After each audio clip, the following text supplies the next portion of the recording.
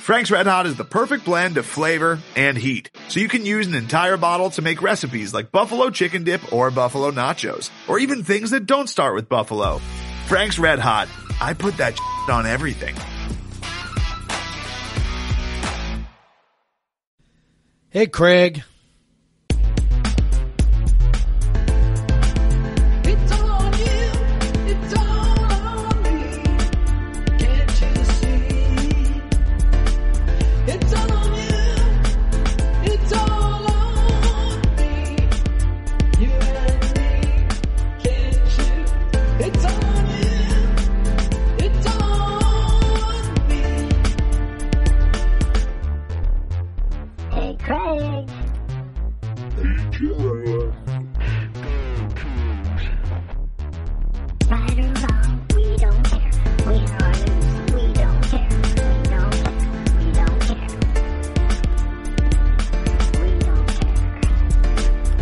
Hey, Jeff.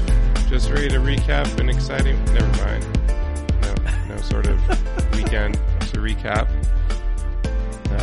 Yeah, man. Hey, buys. basketball didn't lose. Basketball did not lose a close game. Neither, went 4-0 in terms of not losing this weekend. Tremendous weekend in terms of not losing for the Cougs. Right. But yeah, it's a weekend like this where I kind of you're just like, it feels like, even though it's only been a week since they played, when you're sitting there on Saturday, because they're not playing and they haven't played earlier in the week, it feels like they have not played in forever, and it certainly helps, or it certainly doesn't help our podcast content. No, and then the fact that they've only played, that they took 2 weeks off, played for 2 weeks, and then took 2 more weeks off, like to play basically 4 games in a month and a half is like, it's like messing with my head, man. Yeah. That is rough. It is rough. And it's made life rough for us here at Podcast versus Everyone. Episode 156. I'm Craig Powers. With me, as always, is Jeff Newser. Jeff, so we don't have a basketball game to recap.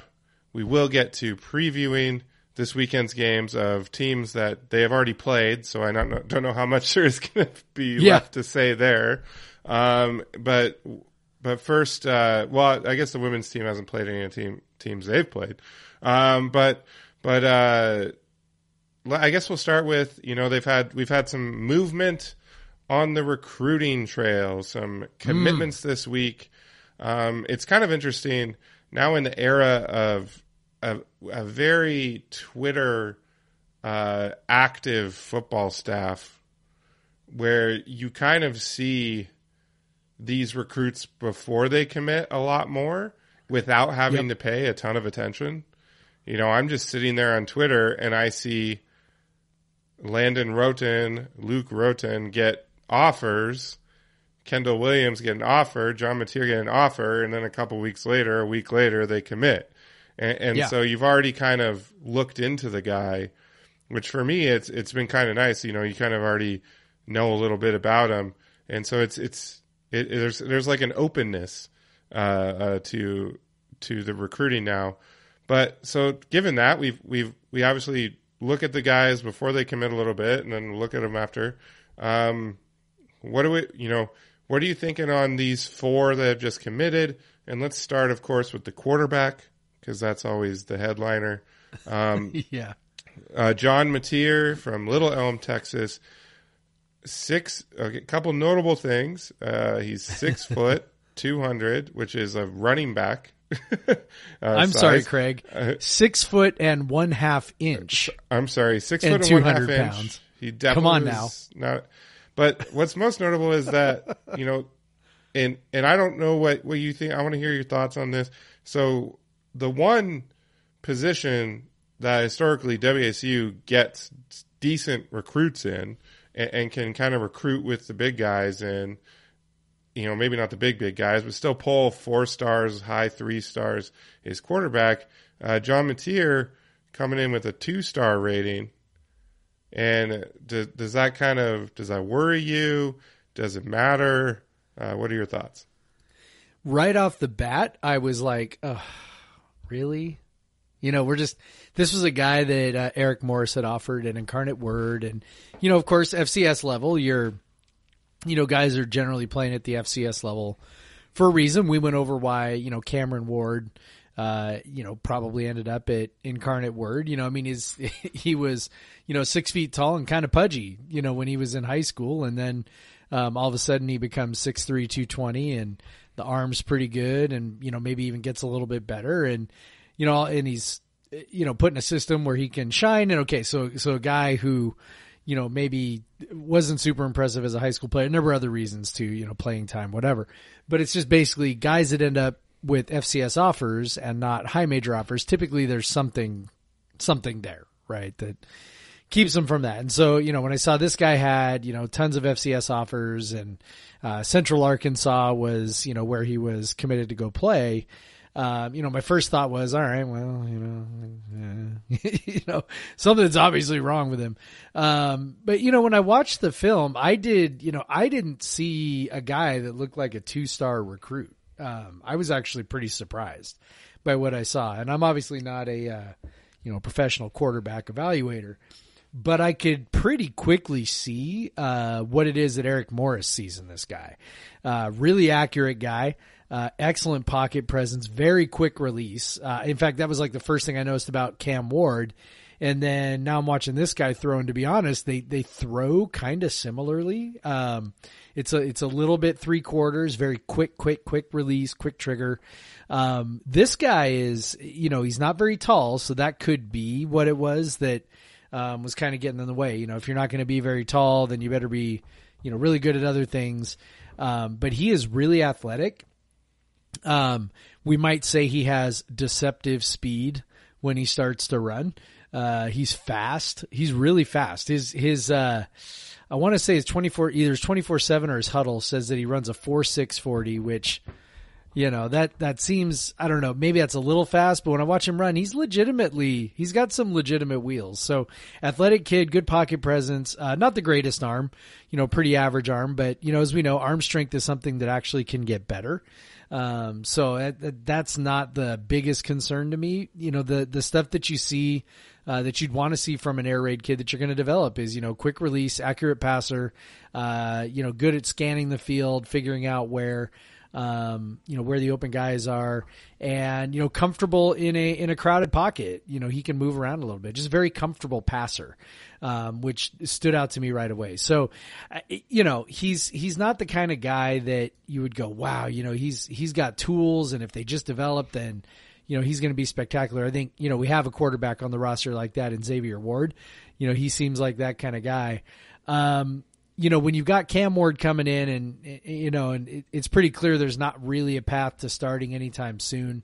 You're kind of maybe limited a little bit, on what kind of quarterback you're going to get. And so I think that, it seems to me that Eric Morris went kind of with what he knew he could get. Went and got a guy that he believed in, thought he could develop. And if nothing else, I mean, if he doesn't turn into a stud quarterback, he certainly looks like the kind of guy that could be, at the very least, a serviceable backup, in this offense. So yeah, I was surprised when I looked at the video. I guess that's the biggest thing, is I was surprised. Like, I expected to be disappointed, and I was far from it. Maybe it's because my expectations were low, but, he definitely doesn't look like a 2-star kid to me. When I see 2-star kid, I see a kid does not belong at a Pac-12 school. When I watched him throw, I was like, yeah, he's short, but I could see it. I could definitely see it. He's not any shorter than Drew Brees, or, and that's maybe a decent comp to the way that he plays. So yeah, if he turns into that, we're pretty happy, I think. So what I'm hearing is he's the next Stetson Bennett. He's going to lead us to a national championship. I think he might even be bigger than Stetson Bennett. He is bigger than Stetson Bennett already. He definitely looks thicker than Stetson Bennett. Hey, who looks like if 5'11", 190 is good for Georgia, then 6'1.5", 200 is good for Wazoo. My favorite thing about Stetson Bennett is that he looks like an NCAA football 14 video game glitch when he's on the field. That is by far my favorite thing. Yes, and so now we have one of our own. So he, it's interesting because we've seen, obviously, how coaches evaluate guys, how these services evaluate are different, but we've seen guys around this level do preferred walk-ons with WSU. Yeah. So that's a pretty interesting thing, but we'll see. Obviously, I think the big thing, what you said, is that he's not going to play right away. He doesn't need to play right away. They brought in Cam Ward to play right away. You have Xavier Ward. Like he's not going to be the starter on day one. He has time to develop. That's important because obviously we've seen walk-ons and things like that have success at WSU. So it's whatever. I still, it is weird to me to pull in a 2-star quarterback when it's typically your highest recruited position in every class, which it actually is in this one. If you think of Cam Ward as being the highest recruited position. So a few other guys.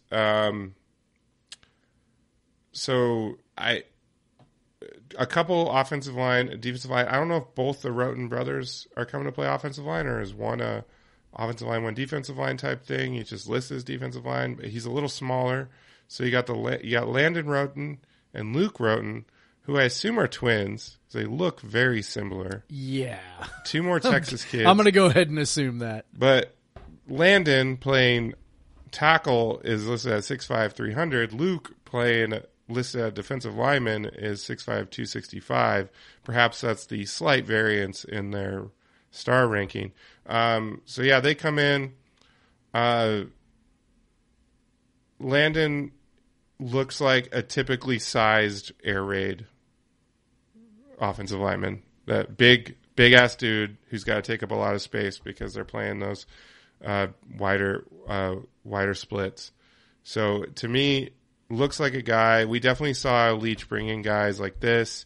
Cody O'Connell comes to mind. They're just big dudes that can fill space, and that seems like the type of guy he's got right here. Yeah, and then go ahead. I was saying Luke. I was just gonna say, Luke is either a guy that could develop into that, or that. I mean, he's a guy that maybe could play nose tackle because he's already 265 coming in. He's 6'5". He obviously could fill out. So those are my thoughts on these guys. Yeah, it's totally the same. Big bodies.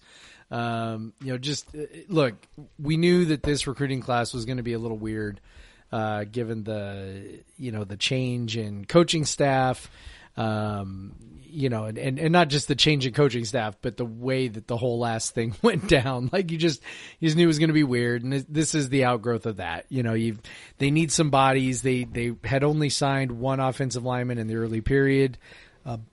They haven't signed any transfer linemen yet. And of course, we know that Mike Leach was famous for bringing in 5 or 6 offensive linemen in every cycle. And I don't know that Eric Morris necessarily will do that, but it would not shock me if he and, Clay McGuire, who obviously was Leach's offensive line coach back then at WSU, if he would, be pushing for the same thing. So, you get some big bodies, hope they fill out. They hopefully they project, and at this point you kind of need some depth. You just need to add some bodies to the pile, and maybe they stick, maybe they don't. But if these are sort of, we're getting down to the last handful of guys in the class, so without a coaching staff that's out there to pull some big names, kids, then you do this and you kind of maybe reset for next year a little bit, try and maybe get some more impact guys. Yeah. So one more offensive lineman with Kendall Williams. And so you got, just like you said, filling out bodies.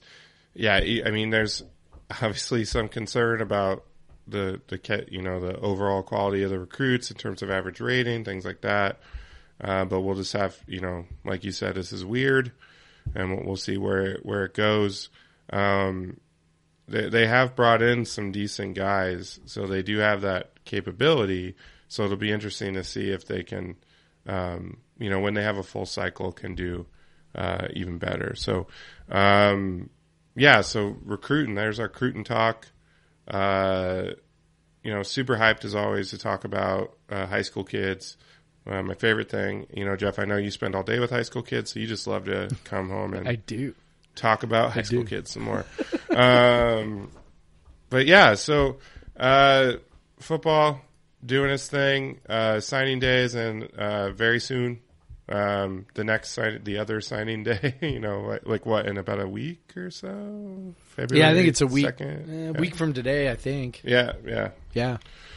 Which is not quite the signing day that it used to be, obviously, but it still will be a pretty big one for WSU, given that the Cougs have quite a few spots left to fill on their roster, so you can already see quite a few guys that'll be inking that day.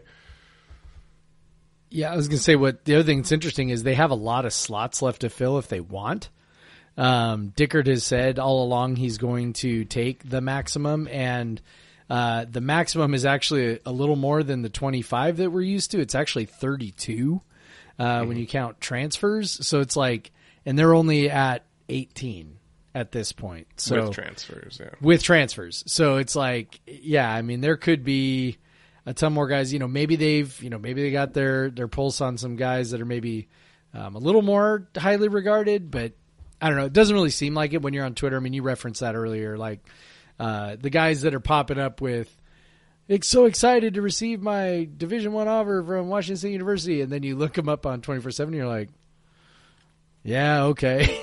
It's like, again, that's not the end all be all, but it's a pretty good. It's in the aggregate, it's a pretty good reflection of the actual talent level. And sometimes you look at who you're battling for the recruits sometimes, and when they're fighting, Mountain West schools for some, FCS schools for others, it's like, okay, are they really winning this, or they just literally have to go Pac-12 and they win the recruiting battle, because that's all you have to do with kids like that. So, hate to go downer like that, but yeah, it's like, ideally some of these kids that they're just now bringing in, they're not immediate playing time type guys, and they're not this like super bottom of the barrel where they're gonna like ruin the program, as long as they are given time to develop and everything. And then there's the guys that surprise us, obviously.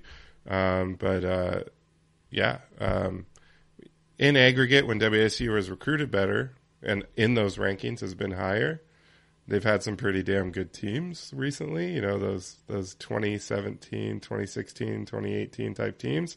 Those were built on some of their best recent recruiting classes. So it does matter. It matters for sure.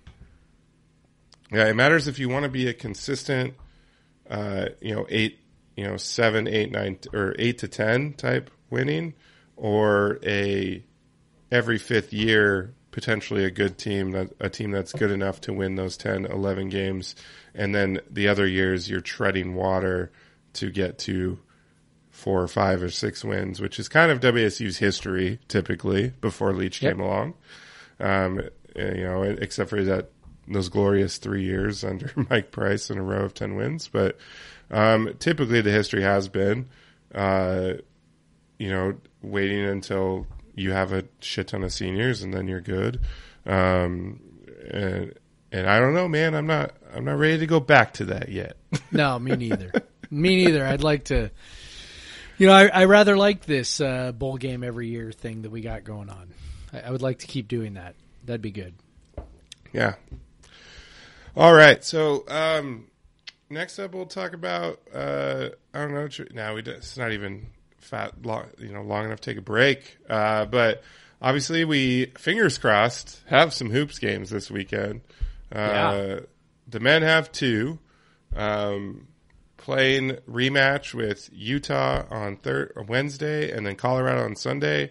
My least favorite combination of games, when this makes it so that, no alumni that live out of the general Pullman area are going to go to these games, because you have a Sunday night at 7:00 game and a Wednesday night game. So Yeah, me as the season ticket holder for the Cougs, which already is hard to get over there, and you don't pick that many games, that weekend is automatically out. You're definitely not going that weekend.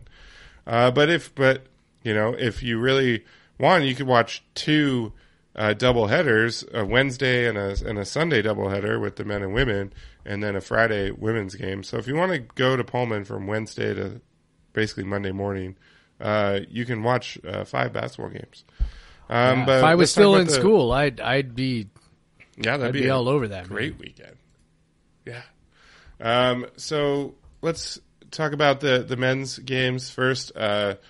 WSU getting a bump on KenPom as I'm clicking the mouse. They were 53 earlier. They were 51 when I clicked on their profile. They are 50 now. Just shooting up the ranks. We jumped 3 spots probably because Colorado beat Oregon. I'm guessing that's why. Yep, it's because Colorado beat Oregon, I think, is what helped them do that. Because they haven't played Oregon yet, but they have played Colorado. So, yeah. Playing Utah on Wednesday today, if you're listening to this when it came out. They whooped up Utah pretty good last time. Their big Brandon Carlson didn't play that game. That was the first and has not played since. They said it was an appendix out, which, I don't know how long it takes to recover from that, but don't know if he's going to play. I tried to look it up. Couldn't find anything on that. The quote says, "I think there is a chance for sure. We certainly feel better about him playing Saturday than Wednesday, but there's definitely a chance he could play." That sounds to me like a coach trying to make sure that the Cougars are distracted and prepare for Carlson, is what that sounds like to me. So, yeah, I'd be surprised. And even if he does play, it would be probably pretty sparing since he has not played in a month. So, it's a big deal that he didn't play in the first game. It's a big deal he's not playing in this one. He's their best player. He's big offensive player for them. Huge shot blocker. One of the best in the conference. Big deal that he's not playing. Or I doubt, even if he does play, I don't imagine too many minutes that he'll play. And it was a big deal that they didn't play the first time. So WSU obviously won the first matchup going away. They were able to take care of the ball. They were able to hit some threes. They were able to run that pick and roll in the first half. What can they do to replicate another win against Utah? Yeah, I mean... And I will say they didn't actually take care of the ball that well, but... No. They've done worse. Yeah. I'm real curious to see. I'm really glad we got Utah first. Obviously the weaker of the two teams. Again, coming off a break, an unplanned break for a little while, which, again, totally sucks and, just kind of steals away, whatever it is that, you were trying to build. And, one of the things that I think I've come to conclude about this season is just the role that the interruptions have played, and not just on a macro level, but also a micro level, right? So, it's not just, games getting canceled. That's the macro level, and, team has to go on a pause and, whatever, right? So that's obviously disruption, but, they've had guys just in and out of practice, and that's like, man, when you got 2 new point guards, essentially, right? Basically your two ball dominant guards are new. You're trying to figure out how to make all that work. Last year you didn't really spend a whole ton of time focusing on offense. You were a really defense forward team. And so this year you're thinking, all right, and time to emphasize the offense, time to kind of get that rolling. And, they came out of the gate nice and hot. And then, of course, injuries started happening, sickness started happening. They had the flu go through the team. They had COVID. They've, played a couple weeks, and then, we got COVID again. And it's just, man, it is, they just feel very, very snake bit. And, I don't know how much, of an impact that has had, but I'm coming to believe it's more of an impact than I gave it credit for, potentially in the moment a little bit earlier this season. Yeah. And it's got to be tough mentally to deal with all of these frustrating losses on top of injuries and COVID and interruptions. Like that just kind of weighs on you, and especially if you're trying to keep a bunch of 18 to 22-year-olds invested. That's tough, and it's obviously this has not been the season that we expected quite yet, and has not been the season that they expected. So I'm sure there's some frustration. But then they get that win over Cal, and you got to think maybe they felt a little bit of a monkey off their back to finally finish a game. And then they're probably pretty excited to go play Oregon, who seemed, ripe for an upset. And don't tell that to UW. And then you play Oregon State, who you can definitely beat. You have a chance at at least a split on the road, potentially if you can play up and beat a team that you have beaten in the past. You can get a big sweep and keep the momentum going, but then bam, you find out you're not playing those games. It's got to be a weight, and so that's a bummer. But Utah, that without Carlson, it was much easier for WSU to shut them down offensively. Really, the only thing that Utah was able to do well offensively was get to the free throw line and shoot free throws. We'll see if the officiating crew gives them that same help this time. So they definitely had some help, and they hit most of the free throws too, 2024. So, and still with that, they were .91 because WSU pretty much locked them down. Did not give up many offensive rebounds, 75%. WSU probably could do even better than that in this game, and I would hope they could. Truthfully, you look at WSU. Utah does not force many turnovers. If they can cut down on the turnovers they did in the last game, down to 10 from 13, if they're playing the same number of possessions, then that's 3 more shots you're getting up. That's at least probably another 3 to 4 points you're getting. Even if they don't add, I think they could probably add a couple offensive rebounds. I think they could.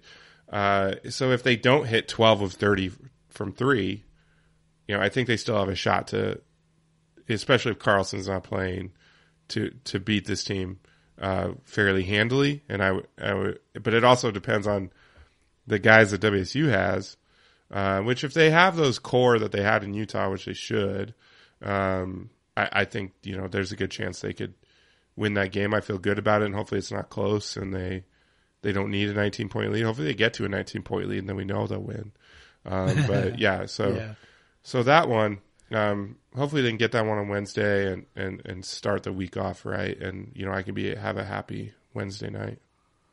Yeah, losing that game would be one of those oh shit, we're sinking farther down into the toilet. Like not that it's actually the toilet, but just like the feeling that whatever hopes we had for the season are just slipping farther and farther away. As we've said, at some point you got to win, and this is one of those games like, man, this is a game that you got to win. They got to win this one.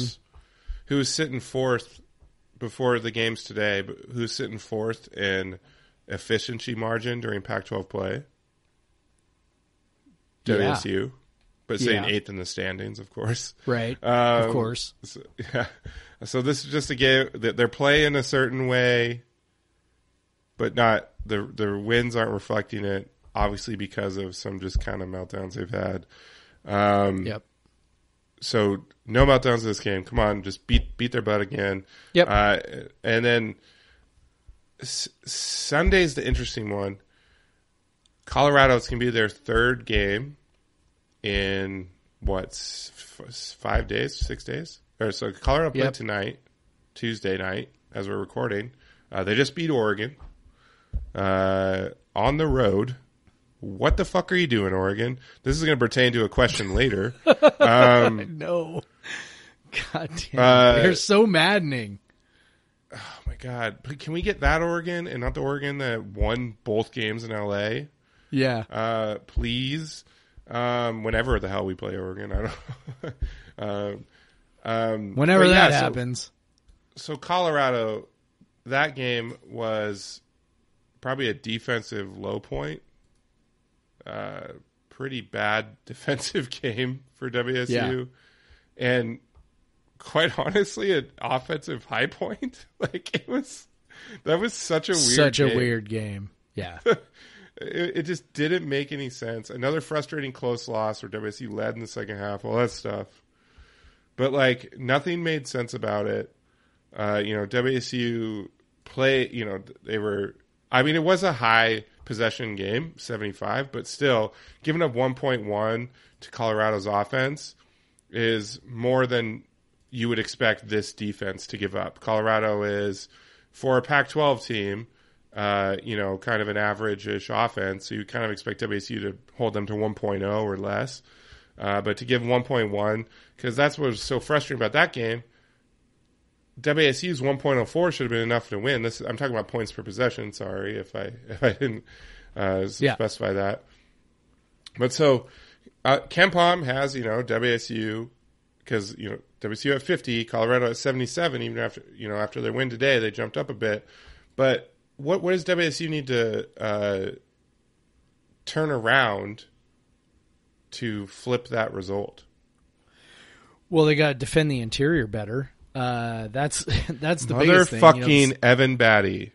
Yeah, God, I'm going to see that guy in my nightmares, and he's going to be 46 years old on his 18th COVID year in Boulder. I don't know how that dude still has any eligibility, but apparently he does. You can't convince me that he's not cheating and actually has exhausted his eligibility.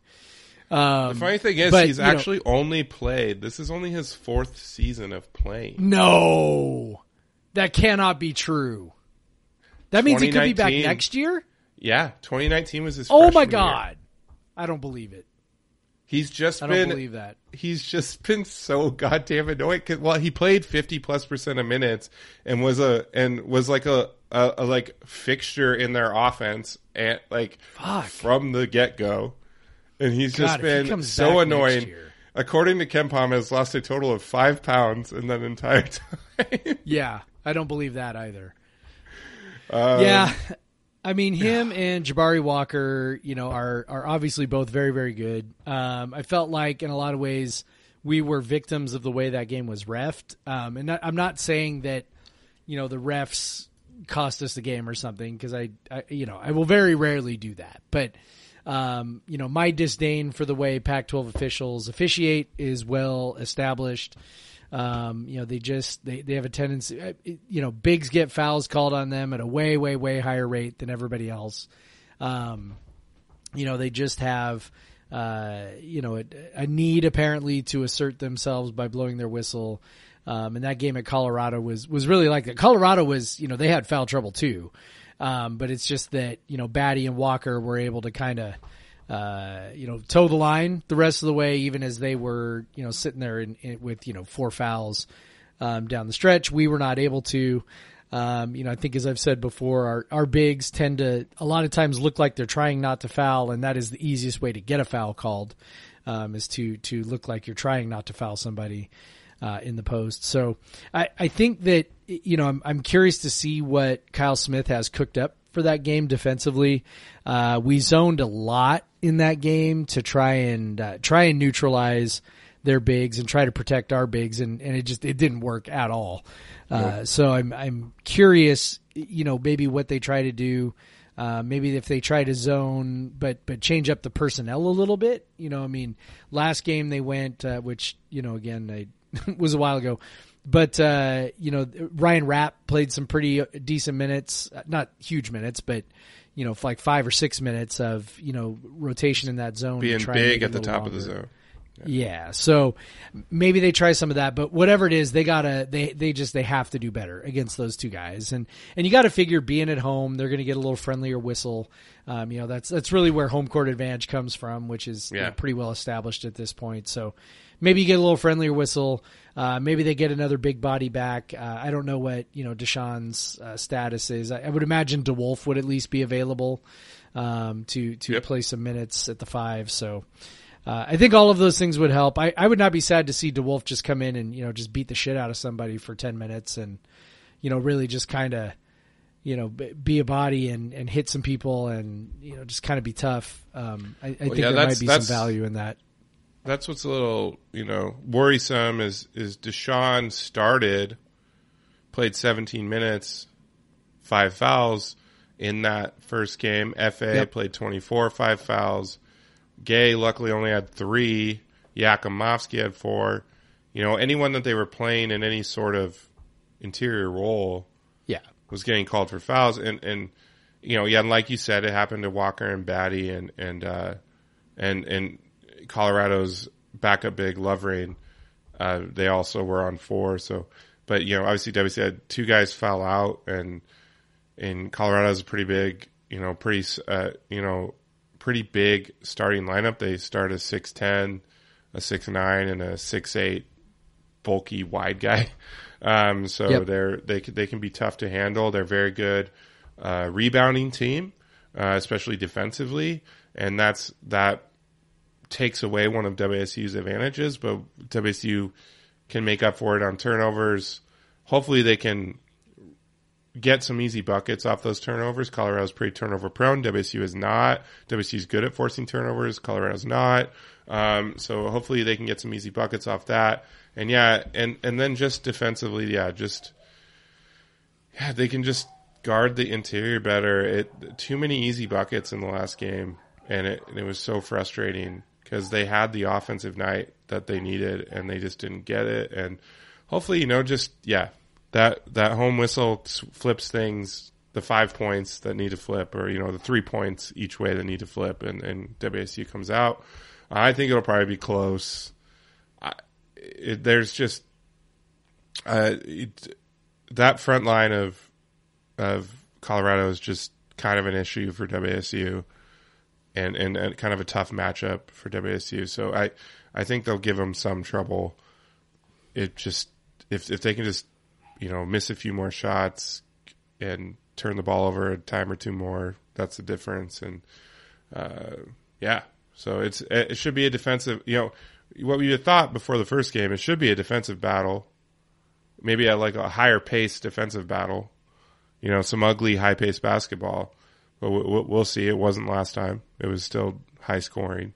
But hey, beat Utah, beat Colorado. That'd be a pretty fun weekend and a nice springboard to the rest of the season. Yes, it would. I agree, man. Let's do it. All right, so let's take a break. Then we'll talk the women's hoops week they got coming, 3 games, and then we have a bunch of questions from Twitter that we're going to answer for y'all. So first, we'll take a break.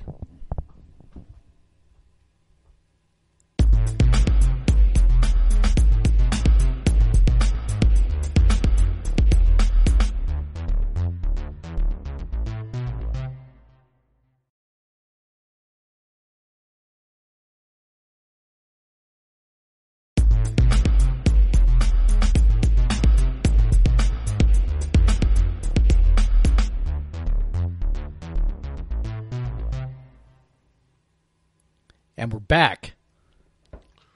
Once again, I've lied. I forgot to mention that we also are going to talk about beer. So, Jeff, I would love to hear what you are drinking. Well, I got to admit, Craig, it's a little boring, but it is the old standby. I got a Lucille IPA from Georgetown. I thought you were going to say Bodhisattva. No Bodhi tonight. Just a Lucille. Just a Lucille. So I got a Lucille tonight. I also have, though, my backup beer, my sidecar. I decided to start with the IPA. But if I'm really feeling it tonight, I also have a 3 Sport Day Lifestyle Pilsner from Everybody's Brewing that was given to me as a Christmas gift if I feel like drinking it. So yeah, that's what I got. What about you? Well, what do you think of the Lucille? I want to hear your notes I love it. on the Lucille. I keep buying it, so love supporting Georgetown. I love everything. Why do you buy Lucille and not Bodie? Or do you buy both? Well, because they had Lucille at Costco and not Bodie. That's weird. Your Costco's weird. My Costco is totally weird. This is why I want to move to Tacoma, Craig. This is why I'm moving. Costco only has like Bodie and Johnny usually. They had Bob's last time too. I don't remember ever seeing Lucille at Costco. Maybe like a while ago. The beer at the Puyallup Costco, frankly, the beer section there kind of blows. It's not great. So yeah, they usually have Lucille. I haven't seen Bodie there in forever.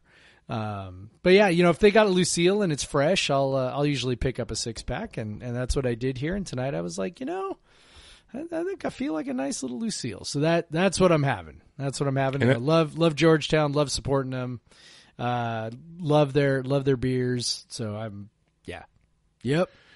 And as always, I will say, folks, if you're buying Georgetown IPAs at Costco, there's a risk that they have been there for a while.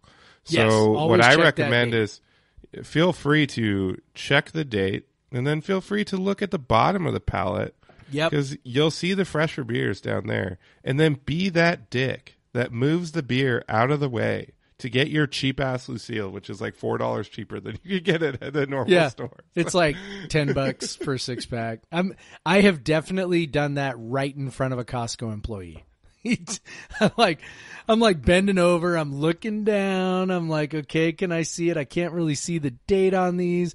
So I wiggle the box out, wiggle, and then kind of look, and I'm like, there we go. That one's fresh. And the guy's kind of looking at me, and I'm like, I just kind of shrug my shoulders like, yeah. And he looks at me and goes, yeah, I understand. Like, okay. All right. He knows what I'm doing here. I at least try to push it back in so that it's not just like, hanging out in the aisle. Yeah. But yeah, it's, whatever, man. I got no shame. Let somebody else who doesn't care about how their beer tastes pick the one that's 3 months old sitting on top. Man, they had, so quick Costco beer rant. They were selling, what was it? Was it the Crux? I don't know. I can't remember. They had a fresh hop from somebody. It might have been Crux, and I can't remember. It might have been somebody else. Actually, no. It was Field to Ferment is what it was. It was a Fremont. Oh, jeez. This was not like last week, but they were selling those into December on the shelf. Some Field to Ferment, and I was like, oh God! I almost bought one just because I wanted to see what it would taste like because you can't find them. You got to buy 4. I know that was the problem. I'm like, I'm not buying 4 of these because I was kind of curious, what it would taste like after, when it wasn't fresh anymore. But I wasn't that curious. I wasn't that curious. So, but yeah, they will. If you are a Costco beer shopper, always check that canned on date, especially if you're dealing with IPAs. See if it. If it was in the last 6 to 8 weeks, and a lot of times they are not within the last 6 to 8 weeks. So be careful out there. Be careful. It's dangerous. Of course, yeah, and that's why. But also, I'll say you can go a lot of places, and they'll have some old ass Bodie and old ass Lucille. So it's not just a Costco thing. No, as quickly as Bodie especially sells, like still some places maybe buy a little too much of it. But me tonight, I am drinking a beer from Spokane, from a newer but not super new, but they're a couple years old at this point. I think they say they started in 2018, but I don't think they've been producing like commercial beer since 2018, and that's Lumberbeard out of Spokane, and they've been distributing to the west side of the state, I will say, for maybe about a year or so, maybe less than a year. It hasn't been a long time. But what I'm drinking is called Chocolate Alloy. wheat wine with vanilla and cocoa nibs aged in wheat whiskey and bourbon barrels. The wheat whiskey is that Dry Fly, also from Spokane wheat whiskey. I know that because on the regular alloy, which I also bought I bought a can of the chocolate alloy and a can of the regular alloy at my local haunt Peaks and Pints. Very excited to try these because actually our friend Theo sent me a picture of picture of himself drinking these barley wines at wheat wines and barley wines at Lumberbeard, and him enjoying them and that, so that I saw those and I was like, hey, Theo had a big week, so how about a beer to honor that? Yes, he did have a big week. Yeah.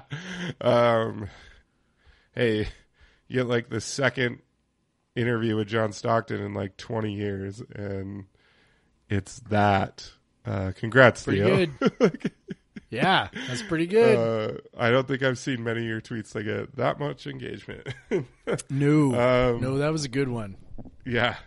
Some of the things that John said in that, Theo must have just been like, you're really saying this right now. That's cool.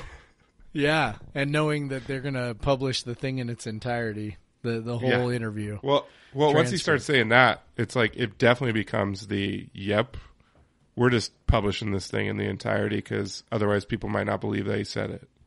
Like that's when you have to make that decision to do Q&A over a written story, right? Yeah. Make sure nothing's taken out of context. Make sure everybody knows nothing's taken out of context. It could have been. For people who have no idea what we're talking about, by the way, Theo did an interview with John Stockton where John Stockton said some batshit crazy stuff about COVID vaccines, including that 100 professional athletes have dropped dead on the court. On the court, the field, or the pitch, he said. That's right. On the court, the field, or the pitch. They've just dropped dead, 100 of them. Which of course, has not been big news. No one talked about this. No. Yeah, the media, don't let the media hide that one from you, because that's what they're trying to do. They're trying to hide it from you.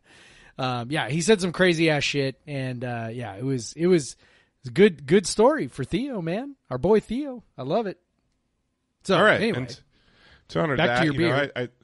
This beer that really I knew about Lumberbeard, but he definitely put this particular beer on my radar. And then when I saw it at Peaks, I was like, oh, Theo had that beer the other day. I'm going to try it.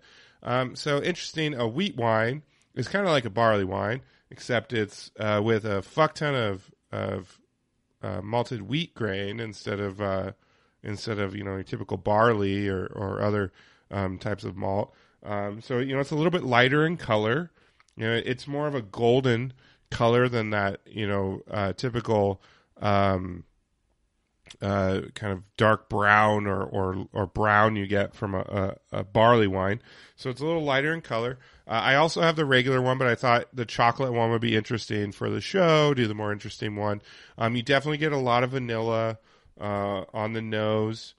I'm always not, to me, like there's already a fuck ton of like vanilla and caramel in barley wines and wheat wines. So I'm like, maybe you don't need to add that stuff, but also there's a ton of chocolate in imperial stouts, and it's fun when they add chocolate. So, so I still have some sanctity with the barley wines, but also the additions I think have done well on this. It's got a solid body, interesting barrel character with the wheat whiskey. Wheat whiskey is definitely, even if you've had a wheated bourbon, which tend to be the most popular bourbons like Willet and Pappy, like the sought after ones, they tend to be a little more mild than just some other non-wheated bourbons. So a wheat whiskey is a little bit more mild. So like that's not as intense, but they also, it seems like they age some in bourbon barrels and some in wheat barrels. So there's some blending. So they're doing some next level shit over there in Spokane at Lumberbeard. Props to them. I'm loving seeing this. They got on my radar when they were selling a really good Pilsner for $1.99 a can, which is for a 16-ounce can, which is pretty awesome. I haven't seen it come back. Yeah. I bought a bunch of it, at least over here. So I'm hoping to see it again. But I've been seeing them really regularly. They do a lot of kind of hype styles, but they do some good styles. The beers have had them good. This is good. So check out Lumberbeard. Check out their big beers. Check out their Pilsners. I'm a fan of them so far. Also, I did choose the chocolate alloy over the alloy because there was in the can design, there's green and gold on chocolate alloy. There's a little bit of purple in there on the alloy. Oh. So I try not to have beers that have purple on the show very often. I've accidentally done it a couple times.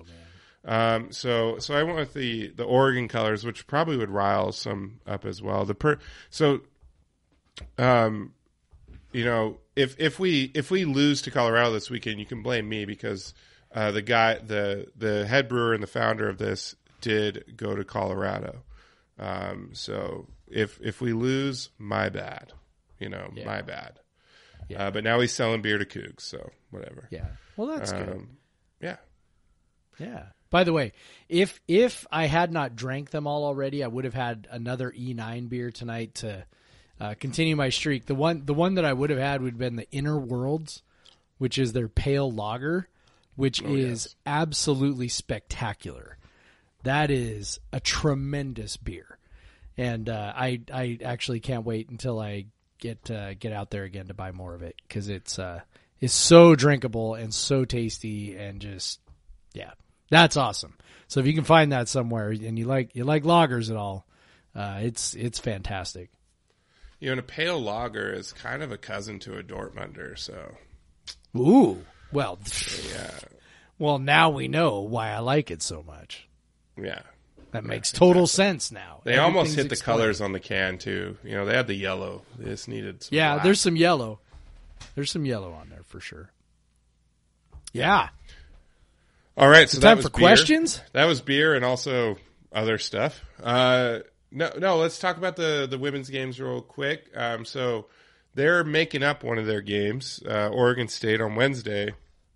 And then they also have UW on Friday and Sunday. So it's actually not my bad, I misspoke earlier. Not a double header on Sunday because they're actually playing at UW on Sunday, not at home.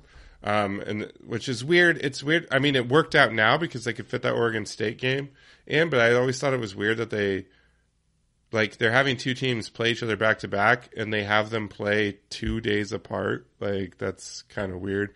But now it's going to work out. So they're playing UW twice. That's usually how they do it. Because the women start their tournament a week before the men. So they have both of their rivalry games in the same week to make up for that one pretty less clever, if you ask week. Me. Yeah. It would kind of make sense for the men to just do it too, but whatever.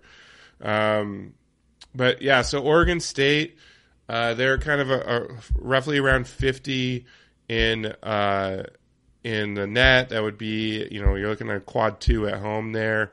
They're a pretty solid team. WC beat them last year. There's different players on both teams, or different players on Oregon State. And, it'll be interesting. That's the toughest game. Washington, not as bad as they were last year.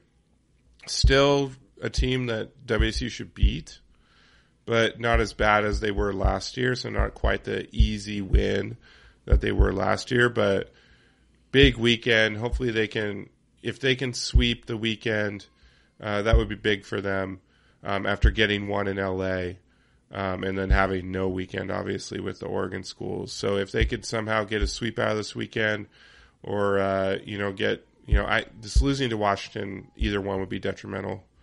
And honestly, losing to Oregon State at home would be detrimental. So if they're looking to go to the tournament, it would be huge to get all three this weekend just to kind of tread water, honestly. Yeah, and I think they're still in pretty decent shape. Their record is certainly more impressive than the men. But their net rating is not. Their net rating is not more impressive. Yep. They have a tendency to play close games. Like that's been their MO for a couple of years now. Things tend to kind of go one way or the other. Last year they won a whole bunch of close games, and that was a big part, and including against big time opponents. It was a big driver for them. So it'd be nice to have a comfortable win, but maybe that's just not. I don't know. Maybe it's not in their DNA. Maybe they're just not comfortable with comfortable wins. So it would be nice to blow out Washington twice. That'd be cool. I'd be down with that. Which they did. They were able to do last year, so hopefully they can do that again.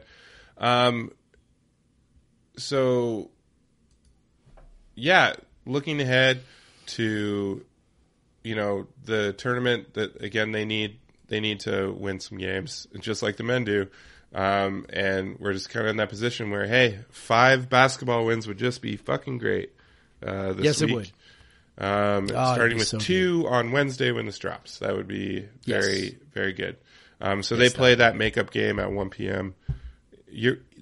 If you are listening to this before that makeup game at 1 p.m., you are a Gold Star member. Thank you. Yep. I agree.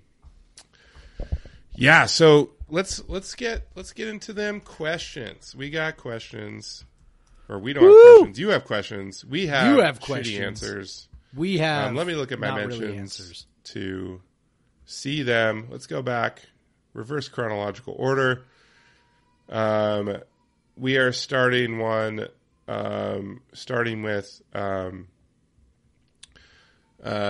uninteresting 1986 at Donnie Schlecht. Number one, do you guys still have confidence in Coach Smith to get things on track long term at WSU? I'm not advocating for his dismissal, FYI. Having been a student at WSU during Tony Bennett's years, me too. I long for students lined up for games again. Now, I think we're pretty far from that. At least, that's not happening this season. We were hoping it would be. But I will say I do have strong confidence that Coach Smith will get things on track. We're talking about his 3rd year with a pretty young and new team, and they are number 50 in KenPom. Yeah. The 3rd year Dick Bennett team was barely in the top 100. Yep. So the talent that Smith's staff he and his staff are bringing in, just the philosophy that Smith has, I'm still very confident that he's going to bring, the NCAA tournament and some big wins back to WSU. Yeah, I absolutely 100% totally feel that way. I know that the record doesn't feel like that they are better, but they are better. They are a lot better than they were last year. By virtually pretty much any metric you want to look at other than, necessarily wins and losses. But, they're, when you look at, what they did last year, they're even, ahead of that. I mean, they're on pace for, almost 20 wins. Like, after 20 wins doesn't mean what it used to, right? Because now there's, 30 whatever games in a season. But, you're still looking at, okay, last year, we made a huge damn deal about the fact they got a winning record, right? Because they hadn't had one of those in forever. And now we're like, that was their second year. Oh, no, that's right. They were even. And then, then a winning. So, yeah, that's right. Winning record last year. And that was a big damn deal. And now we're like, oh man, they're not going to make the tournament. What a disappointment. It's like, let's have a little perspective. That's a lot. That was always going to be a big jump. I think we all thought they could do it, but looking back now, those end of the season KenPom rankings were probably a little because Ken inflated. Because Ken, he factors in recent wins, like recent games, pretty heavily. And so all those Pac-12 teams winning all of those games against good teams elevated everyone. And so WSU went from the hundreds to the 70s. Yeah, I think we were 103 or something, and we rose all the way to 75, right? Or 78, and then went from went to a top 25 defense. But we can say probably WSU was not quite at that level last year, and then and then a lot of the Pac-12 teams probably just got hot at the right time, I mean, it's just an insane thing that we'll never see again, honestly. But, but they are still, the defense is roughly at that level that they were finished at last year. Offense is loads better. They've played a tougher schedule by far than they had played at this point last year. They've dealt with injuries. Obviously, last year they dealt with some too, but they're a better team. They've gotten better. It doesn't seem like it seems like they're going to hold on to a lot of the guys. I'm confident this team will get better next year, and if they get better from where they are now, then it's not the leap that they would have had to make this year to be a solid NCAA tournament team that we were expecting, that we were hoping that they were. But if they make just any sort of gain next year, then they are a solid team, so a solid NCAA team. So I'm confident. I'm still confident in Coach Smith. Some people say he's never been to the NCAA tournament. But it's just he coached at places where that just wasn't the expectation, and like this Columbia and San Francisco. I mean, come on, you're never going to make it to the tournament in the WCC. I shouldn't say never. It's really hard to make it to the tournament in the WCC if you're not Gonzaga or St. Mary's. St. Mary's even has a tough time, right? You've got no chance essentially to win your conference tournament and get in that way. Right, coaching at San Francisco. So, I mean, they might have a chance this year. The teams, they're pretty damn good this year, but man, that is a tough task. And then the Ivy's a one bid league. So, when he was coaching there, I'm pretty sure they didn't have a tournament. No, they did not. Right. You had to win the league at the time that he was coaching there. So, so that also a tough assignment, right? You got to win the league to get the tournament. So, my only concern, and it's a very mild concern, the offense, the progress with the offense has been pretty hit and miss now for 3 years. And so I think maybe it's fair to question a little bit what the upside is on the offense, with him directing that. But I'm not, again, we've talked about the reasons why this year, the inconsistency this year. I'm not stressing too bad yet. Especially with the the potential for a pretty elite defense when all the pieces I think come together. So if you've got that, then you certainly can go places, and then you just need to have like a top 50 offense or something like that. Which we saw with Tony Bennett's first team was that kind of team with really good defense and just a good offense, and man, you can go a long way with that combination. All right, so I vote we work through these remaining questions pretty quickly because both of my children are screaming their heads off and my fiance is going to die. So rapid fire. Here we go. Yeah.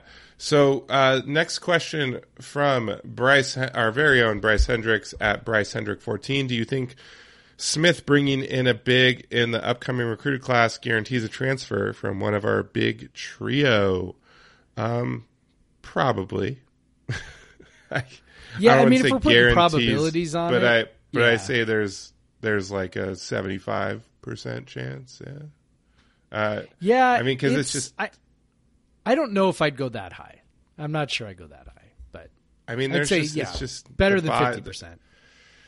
I don't know. I don't know if like a guy. I don't know. Yeah, like it's just from as Bryce brought up in the mentions, from a roster construction standpoint, it brings up some issues. Just to have that many guys that are basically a 5, maybe if FA can play the 4, and that's why I give it maybe only just a little over 50%. Because yes, right now, every single one of those guys is a 5. Well, right? I think Mohammed or FA or both need to start hitting 3s before we can carry 4 7-footers, right. 6'10", 7-footers on our team, 4'5". One of those guys has to turn into an actual shooter. Like they've got to have a respectable outside shot, preferably two. Like if Gay and FA can both start hitting threes and space the floor a little bit, they can both actually play the four. Right now with this team, it's really tough to play the two of them together, any two of the bigs together, because you just the spacing gets so bad and things get really clogged up, and it's difficult because defenses don't have to respect FA or Gay, whoever's sort of playing the four and spacing out to the 3-point line. If you don't have to respect that makes things real tough for a team that's already not super athletic, trying to get to the basket. So if one or both of those guys can hit from three, then yeah, like that changes the calculus, right? Because now you're not dealing with a whole bunch of centers. But who knows? Right now you've got, so for people who don't know, right now the only commit in the next class is a center. Let me get his name. Aminu, right, is his last name. Aminu, yeah. Solomon Aminu, from, I believe he is also from Nigeria, if I remember right.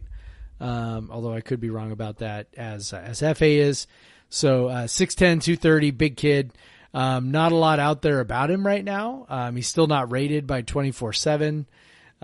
So I don't know. Super interesting to see, what he turns into, but, yeah, and maybe, who knows, maybe he comes in and, he's a prime candidate. Not that we typically redshirt guys a lot, but, we got two guys right now that we look like we're redshirting. So, yeah, maybe that's a thing that, yeah, and Rice. So, maybe that's actually a thing. Maybe that's there. I don't know. I would hate to see one of these, the three bigs that we've got right now. I think we like them all for various reasons. We'd hate to see them go. Would really, really like to see a chance for them, to develop together. If even one of them, can start to shoot a little bit, that makes a massive difference in terms of how you play rotations, because right now the team is at its best when it's only playing one of those guys at a time and playing somebody like Yakimovsky at the four. So, but I think that's not what they want to do. I think they'd really like to be big.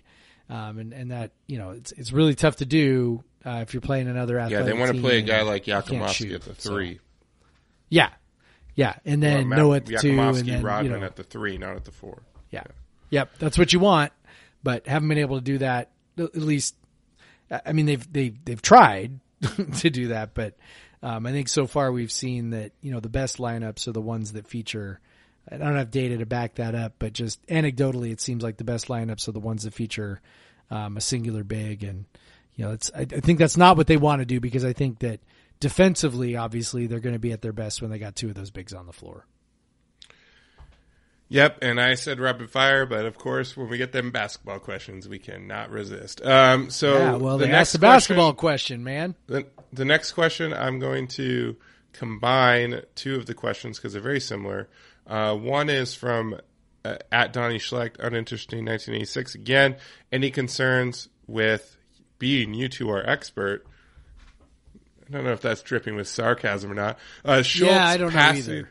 Schultz passing off athletic responsibilities to Chancellor Chittenden, and Bradley Logan asks, what impacts do you foresee as a result of President Schultz giving up the President's House in Pullman to focus on the full WC system? Brad, I'm assuming you're asking about athletics, because I ain't gonna fucking talk about the rest of the academics. I don't really care about that. No, I do, but I don't know anything. No, but you don't. Yeah, I don't. So how does this impact? How does Schultz basically, no longer being Pat Chun's boss impact the athletic department? I'm going to say that I don't know. Which is not a very interesting podcast answer. I don't know. This is all just like inside baseball, campus, politics, whatever. I just I have to believe that Schultz is going to be involved with any major decision. I just think that's probably the way it's going to be. I don't think that Schultz like needs if to be Pat Chun involved. leaves and they need to hire a replacement. Need another AD, he's going to have his finger on that. I think, or if, we got a, football coaching change or a contract situation where, we need to fire somebody or whatever. I mean, it's, I absolutely think he's going to be involved. I think that I honestly don't think there's going to be much of a difference, between, switching from him to Chilton. I think the big thing is you've still got somebody at the top of the system that, is, really tuned into the importance of sports, really understands the importance of sports, as they talk about, the front door, front porch to the university. And I think that that's not going to change. So, that makes, I think, that's, if anything made you feel comfortable, that's what I would say is just thinking like, the guy at the very top understands the value of athletics. And so that should make you feel pretty good, I think. All right, next question, which I think is the easiest one, from Eric at Totes Mixtos, or I don't know, maybe I said your last name wrong, or maybe that's not your last name. I don't know. So Eric asks, butter or margarine? Yeah, so you have strong thoughts on this, Craig. Well, I want to hear yours. Mine? Okay. Mine is, depends on how broke you are. I grew up on margarine. We were, not exactly. That's exactly not what I the was most, gonna say. Yeah, not the most well-off family in the world. So, lots of margarine in my household, and it was into my adulthood before I realized like people actually ate butter. Like for my family, butter was like that treat you got when you went to the buffet, and you get the rolls, and then the butter would be in the little like cubes. If butter was on like a crazy sale, my parents would buy it. Like Thanksgiving time, right? As a treat, or Christmas and you'd have time. it like leftover for like the next week. You're like, oh my God. Yeah. We'd go to the Old Country buffet, and they'd have the butter in the little, wrapped little rectangles, right? And I'd take that out and put it on my roll, and I'd be like, "Oh, this tastes so good." And my dad's like, "Yeah, that's real butter." I'm like, I don't even understand the difference, And then I get older and I realize, oh yeah, that's the difference. So yeah, so depends on how much money you make. Across the board, if money is no object, across the board, there's only one area where margarine maybe has the edge, and that's spreadability when it's cold. Indeed, you can spread it on your whatever, and it does it just fine. And I think that's their big selling point. But everywhere else, I don't know. So I make a lot of like popcorn at home. Not, I have something called a whirly pop, and it makes delicious popcorn. Yes. And my parents had that. My parents had a whirly pop growing up too, and I made a lot of popcorn at home. I get home from school, I make a popcorn. If we had margarine, that shit just soaks into the popcorn and just make it's so gross. Like it just drenches it. And but like butter nicely kind of like coats it, and like tastes better. Like butter tastes better. It's just better overall. It's it's not even like neither one is healthier. I don't think. Like it's just the only advantage that margarine has is it's cheaper, which obviously matters, and then it does matter. It spreads better on a piece of bread when it's cold, which is honestly an excellent thing. Like I've bought in the spreadable butter before just because it's like, yeah, this is nice, Like when you make your toast, you're like jamming the cold piece of butter into it, waiting for it to melt. Yeah, but otherwise, I will say this: did your parents do this where they called the margarine butter when you were a kid? Oh, 100%, 100%. Oh yeah. Okay, so there was a moment, I don't know when this moment was, but the moment at which I realized the butter we had at home was not butter. Like, right, because they called it butter and get the butter and, get, whatever. And then, like, at some point I realized that, like, real butter actually was different and tasted different, It's like, man, we cooked with margarine. Like, we made macaroni and cheese out of Kraft macaroni and cheese was my favorite meal when I was a kid. is still my favorite meal when I'm an adult, if the truth is to be told. But, making it with margarine, and then I realized, sometime I got older and I went, wait a second, wait, this isn't butter. It took a while. It took a while before I realized it wasn't butter. Yeah. There's just,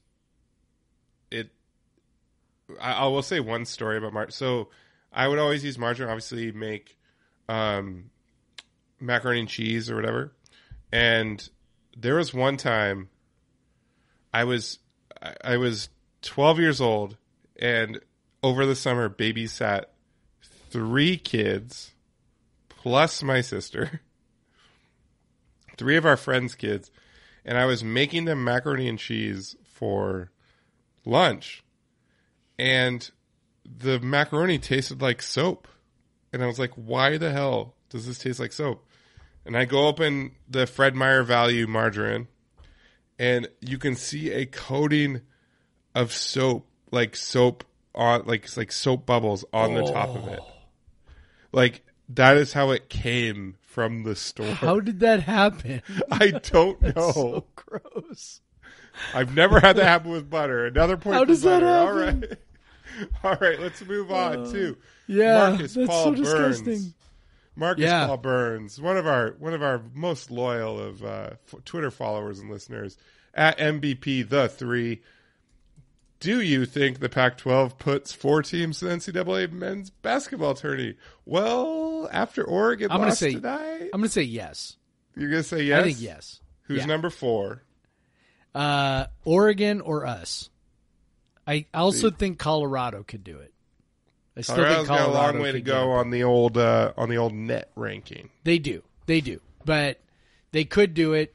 So I think that it. And remember, I mean, it's we're also dealing with somebody could win the conference tournament as well, right? So there are lots of ways we could get to a 4th team. I think that's the best way that Oregon gets in, honestly. Yes. So I think there's a lot of ways we could get to a 4th team. There's still lots of time left, half a season left in terms of the the conference schedule. So still lots of time for things to get weird. And I think that again, the best thing the conference has going for them is they've got 3 really good teams. So anytime you beat one of those really good teams, it's a really good win. In the years when the conference has been locked into just 2 or 3 teams, the hardest part there has been, for anybody else to make some noise to get in there has been kind of impossible because there's no quality wins on your schedule. So, I think that's the thing, WSU even, hasn't, I mean, what if they go out and they beat UCLA, USC, and Arizona, right? Like, now granted, it's only 3 games but let's say they win all 3 of those. Like, okay, well now all of a sudden everything looks really, really, really different, right?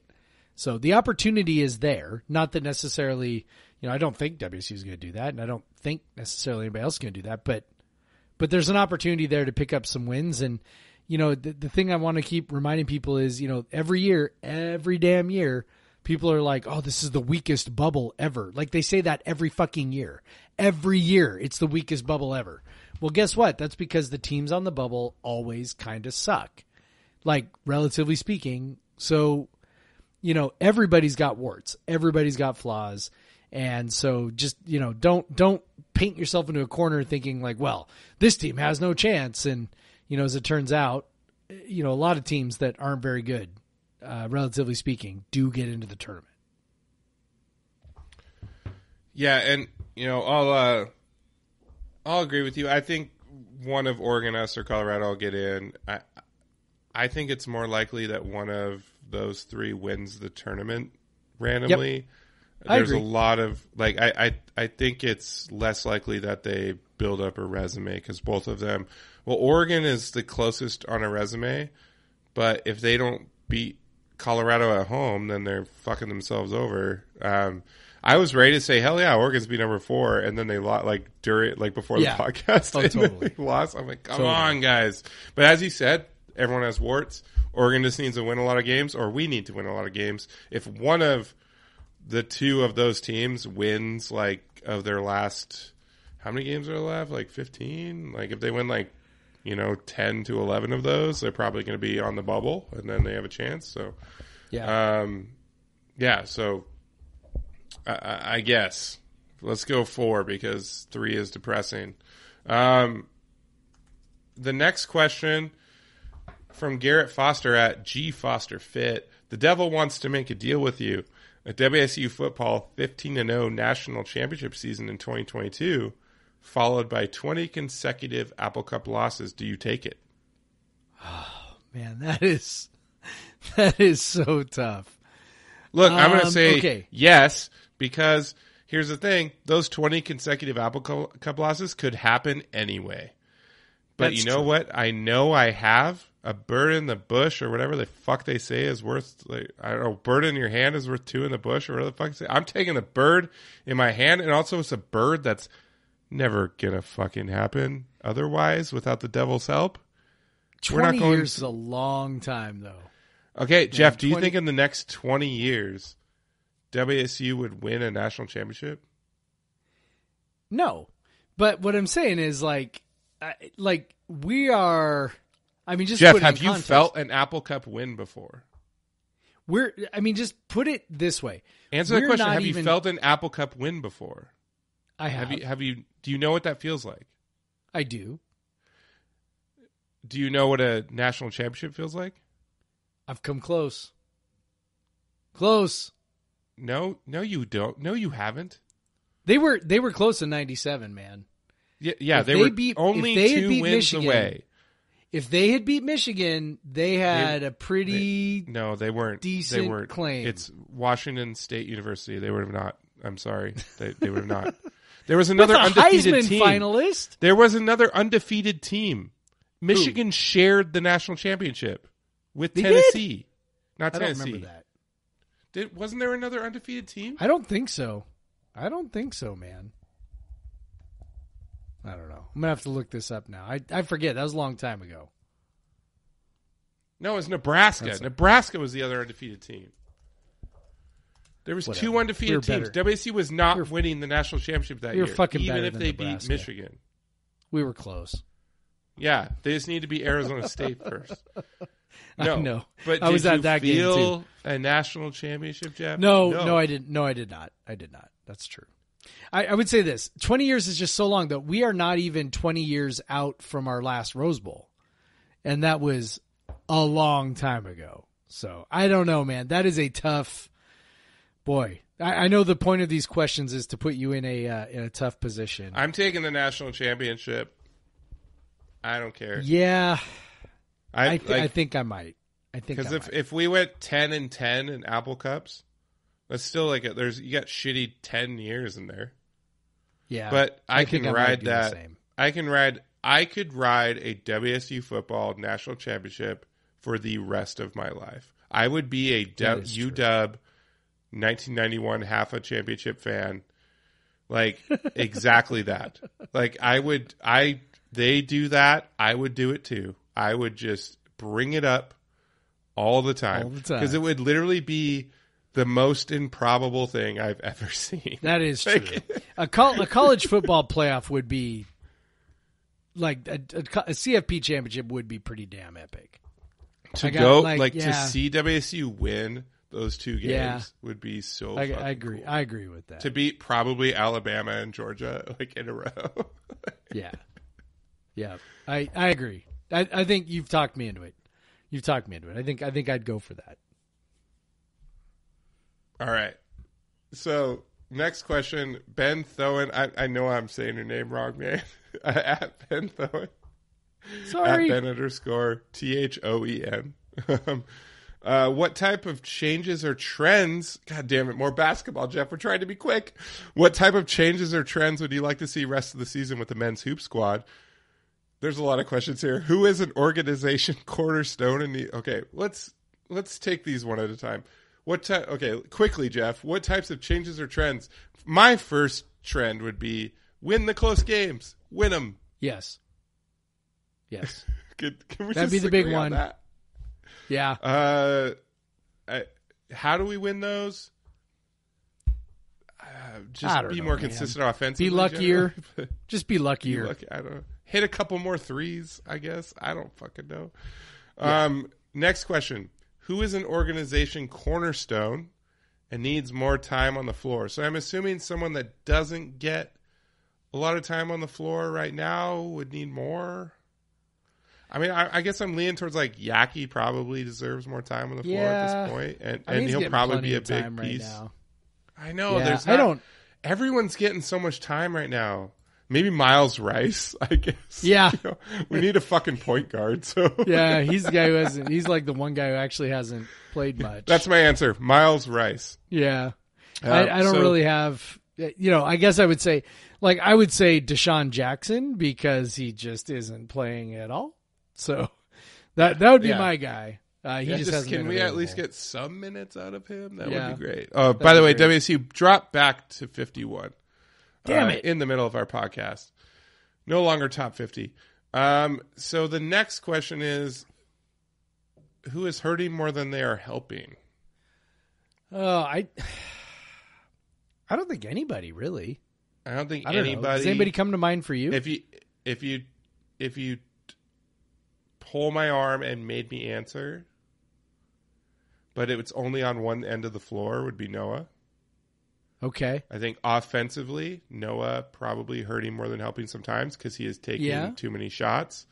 But also, it's kind of the and Bonton the threes aren't functional. falling. That's a major The threes aren't problem. falling. Yeah, if he's hitting the threes, he's taking 43, which is a lot for a guy that's only shooting 21%.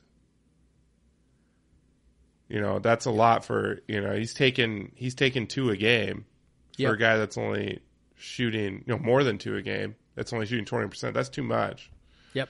So I think offensively and definitely at the end of games, sometimes when he tries to take over, it's been hurting. But overall, no, he's the guy we need on the floor. Yes. He's a net positive. Yep. Literally, if he was shooting 30% from 3, he would be having a fine season. Offensively. But yeah, so if you twist my arm, I'll say that, because otherwise the rest of the guys are kind of, what you would expect out of them, honestly. Yep. I don't know. Yeah, they're pretty good. They just lost a bunch of fucking stupid games. I don't know. Exactly. Let's go. What is this other one? What type of development down the stretch would most satisfy you? Well, winning a bunch of games, is that lame? I guess the one development would be to have no more scoring, like stretches without scoring of more than 3 minutes. Yes, that would be the development. Yeah, that would be the development. No and then 10-minute scoring droughts. I think they would win a lot more games if that happened. I think they honestly would. I think you're probably right. Good questions. 3 all in one. Here's an interesting one. Cameron Conley at Staff for Die. Which team will you feel better about going to fall of 22? Tottenham or WSU football? Spurs. Yeah, I'm going to go Spurs because I think Kane is not going anywhere in the transfer portal, transfer windows. Not with Antonio Conte now. I think. Yeah, I think feels like the team's moving in the right direction. They've got money to spend. They're poised to add some people who can help. I think they're on the right track. Especially if they can actually play the games they've missed from COVID. Yeah. They've got good chance games in hand. Yeah, if they pretty good chance they can, sneak into that number 4, and Kane's definitely staying if they have Champions League. So, yep. I feel better. WSU football, there's just, again, like at this season, which turned out to be fine, there's a lot of question marks. Yeah. They lose in a lot of offensive production, a lot of defensive production. There's just a lot of question marks. So it doesn't mean I'm super down on the Cougs, but I think Tottenham's ceiling is fairly substantial next season. Tottenham has a high ceiling, also a tougher league, but also a high ceiling. They got them, whatever. I agree with you, Tottenham. One more from at Brad the Coug, Bradley Logan. should Beasley be fully torn down and an entirely new facility built for basketball, or should WSU go with an extensive remodel instead? I mean, I would think a remodel, right? Like, I mean, it's a good sized building. You would think they could work within that footprint. I think typically colleges tend to remodel and renovate more than they tear down and rebuild. So I can't imagine that they'd be better off, starting from scratch. Whatever they're going to do is going to be on that footprint. So, yeah. I think so. There's the good bones in there. Just add some luxury seats. Probably, like they did with the football stadium, reduce the overall capacity, but increase. It's really the about generating possibility for revenue. It's not to make it a nicer place. It's not to make it a, better for the players or whatever. As much as we'd like to believe that, that's not what it's about. It's about, can we figure out ways to generate some more revenue? Suites, boxes, courtside seats, things like that. That's what they need. Boxes. The courtside seats they've been working on, you can tell by the way how they've arranged things. But if they can have boxes, where people can, hang like a suite type thing, a club type thing. Yep. That's the revenue driver. That's what attracts people to spend money on basketball. I'm gonna go with the remodel. That place is plenty big enough. Just rip out that top level that only fills up every 10 years, and I think we'll be fine without it. There's a lot more successful basketball program that plays just up the road from us. It only has a 6,000 seat arena, who probably wishes they had our arena, honestly. But so that's all the questions. That's all of them. We did it. We did it. I've only gotten 3 more texts from Amanda. But she did just ask when we're going to be done. And you know what, Amanda? We're going to be done right about now. As I'm going to say, follow us on Twitter at the Craig Powers, at Pod VS Everyone for Jeff. Follow or send us an email if you have questions. Podcast vseveryone@gmail.com. I haven't gotten an email in a long time. Come on, folks. Now with questions, at least. And thanks to Randy England for the music. And Jeff, I will say, go Cougs. Go Cougs, Craig. Black Lives Matter. Black lives do matter. Get fucking vaccinated. Yeah, talking to you, John Stockton.